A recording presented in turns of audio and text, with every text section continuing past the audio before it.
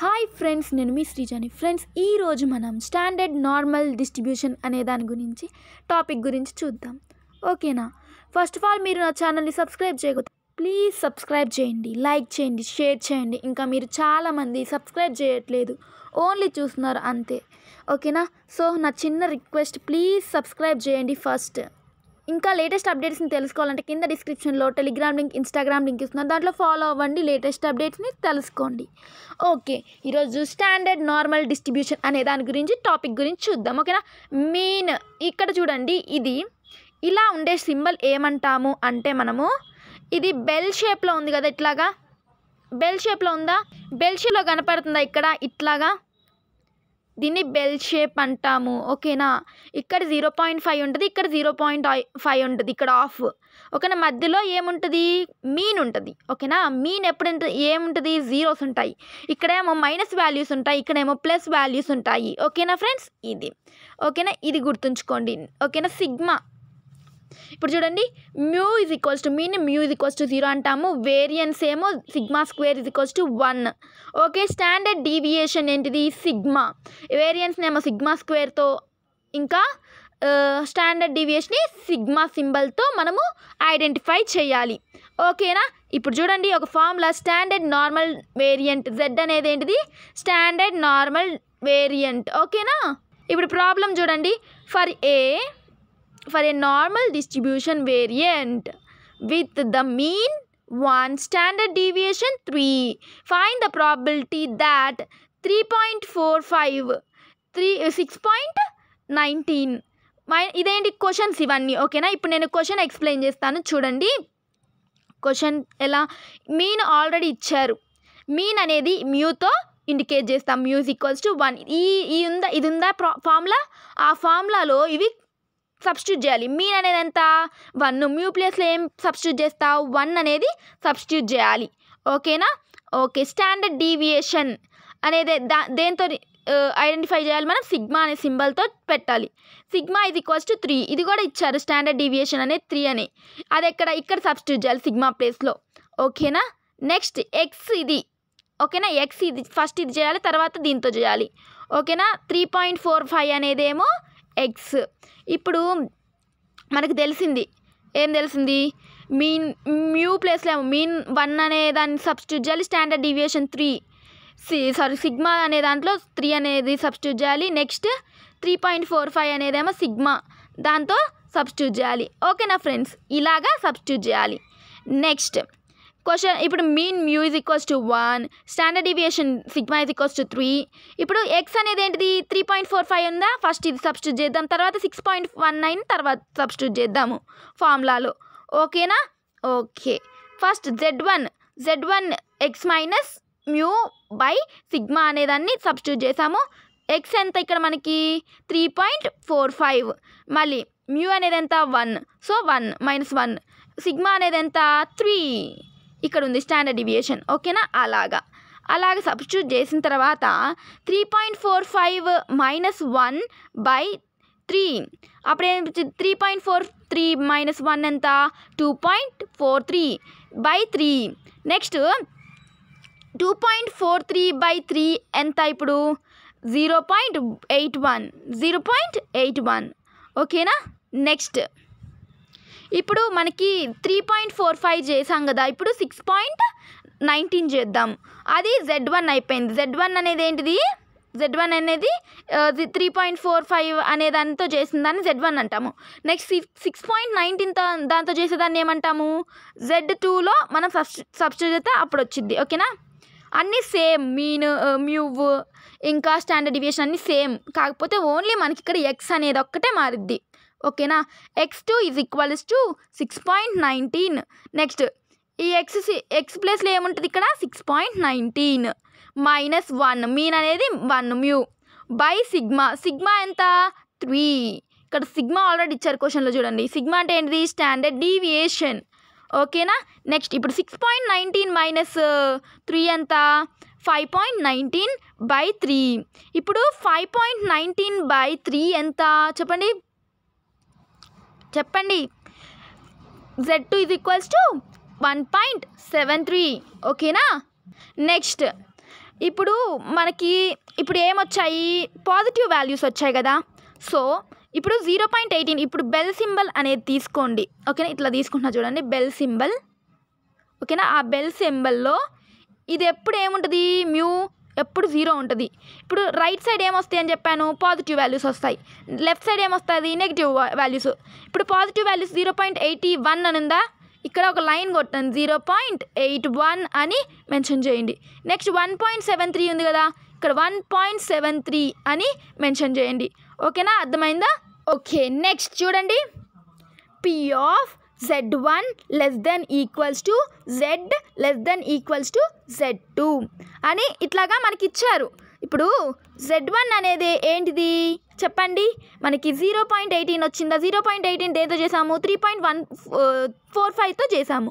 Next Z2 ఎంత వచ్చింది 1.73 ఓకేనా, 1.73 తీసాము. ఇప్పుడు 6.19 ప్లేస్లోనే కదా మనం రాసింది 1.73, దాంతోనే చేసాం కాబట్టి దాంతోనే రాసాము ఓకేనా.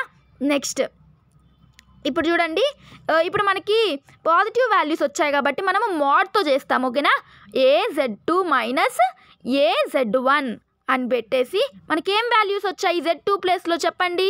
Z2 ప్లేస్లో 1.73 అని వచ్చింది. నెక్స్ట్ Z1 ప్లేస్లో ఏమొచ్చింది 0.81 అని వచ్చింది ఓకేనా ఫ్రెండ్స్. ఓకే నెక్స్ట్ ఇప్పుడు ఇది ఎలా చెయ్యాలి, మనకి ఈ వాల్యూ ఎలా వచ్చింది, ఈ 0.582 ఎలా వచ్చింది అంటే ఫ్రెండ్స్ మీకు ఒకటి చెప్తాను. మీరు ఎగ్జామ్ హాల్కి వెళ్ళేటప్పుడు మనము ఒకటి తీసుకొని వెళ్ళాలి, అదేంటంటే ఈ టేబుల్స్. అంటే ఇదేమంటాము, ఏం టేబుల్ అంటే ఏరియా. చూడండి area under standard normal curve from 0 ఈ ఫార్ములాతో చేసినవి అన్నీ మనము ఈ ఫార్ములాలో ఇప్పుడు అవి ఎలా చేయాలి ఎలా చూడాలి అనే దాని గురించి చెప్తాను. ఈ వాల్యూస్ 1.73 ఎలా వచ్చింది, అసలుకి 0.4582 ఎలా వచ్చింది, ఇది ఎలా వచ్చిందంటే మీకు అర్థం కాకపోతే ఈ టేబుల్ మీరు పక్కా తీసుకుని వెళ్ళాలి ఓకేనా. ఇప్పుడు మీకు 1.73 అని వచ్చింది కదా, ఎట్లా చూడాలో చూపిస్తాను చూడండి. 1.73 ఓకే 1.73 ఇక్కడ 1 పాయింట్ ఉందా చూడండి, 1.7 ఉందా, ఇక్కడ 3 ఎక్కడ కనపడుతుంది ఈ రోలో ఇక్కడ కనపడుతుంది 1.73 ఓకే. ఇక్కడ కనపడుతుందా మీకు 4582 చూపిస్తా ఆగండి 4582 చూడండి 0.4582 ఇలాగ రాయాలి ఫ్రెండ్స్ ఓకేనా. అర్థమైందా? ఇప్పుడు మళ్ళీ నేను ఒకటి చూపిస్తాను 0.81 ఇది ఎలా వచ్చింది 0.2910 చూపిస్తాను చూడండి. ఇప్పుడు ఏంటిది 0.81 చూడండి ఫ్రెండ్స్. ఇక్కడ 0.81 ఎక్కడ కనపడుతుంది, ఇక్కడ కనపడుతుందా 0.81 ఇక్కడ ఓకే 0.8 కనపడింది. ఇప్పుడు 1 ఎక్కడ ఉంది, ఇక్కడ ఉంది 1 ఓకే 0.81 ఇక్కడ ఎంత ఉంది 2910 ఓకేనా. అర్థమైందా? ఇలా చూడాలి ఈ టేబుల్ వాల్యూ ఓకే. ఇప్పుడు ఎంత వచ్చింది 2910. ఇప్పుడు మనం దీన్ని క్యాలిక్యులేటర్ తీసుకొని 0.4589 మైనస్ 0.2910 ఎంత, అప్పుడు మనకి 0.1672 వచ్చింది ఓకేనా. అర్థమైందా ఫ్రెండ్స్? ఇలా చేయాలి ఫ్రెండ్స్. ఇప్పుడు క్వశ్చన్ చూడండి, క్వశ్చన్లో ఇది ఇచ్చారు ఇప్పుడు -1.43 నెక్స్ట్ 6.19 అది చేద్దాం చూడండి. ఇప్పుడు P of -1.43 అనేది x అనుకోవాలి ఓకేనా. నెక్స్ట్ 6.19 అనేది ఇంకొకసారి మనం Z2 చేయాలి ఓకేనా, Z1 Z2 కదా. సో ఇప్పుడు మనము -1.43 తీసుకుందాం ఓకేనా. x అనేది -1.43 అని తీసుకుందాం, x ప్లేస్లో మనం సబ్స్టిట్యూట్ చేద్దాం.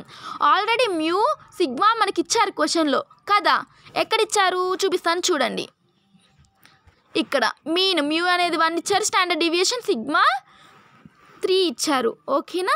ఓకే నెక్స్ట్ ఇప్పుడు x అనేది ఎంత -1.43 మైనస్ మ్యూ అనేది ఎంత 1, సిగ్మా అనేది ఎంత 3, అది ఆల్రెడీ క్వశ్చన్ ఇచ్చారు. ఇప్పుడు -1.43 -1 ఎంత -2.43/3 ఓకేనా. ఇప్పుడు ఎలా వచ్చింది ఇది ఈ వాల్యూ మనకి చెప్పండి, -2.43/3 అని క్యాలిక్యులేటర్లతో చేస్తే మనకి అప్పుడు Z1 = 0.81 వచ్చింది ఓకే. నెక్స్ట్ ఇప్పుడు మనం ఇది చేసాం ఎక్స్కి, ఇప్పుడు ఇది చేద్దాం 6.19 ఓకేనా.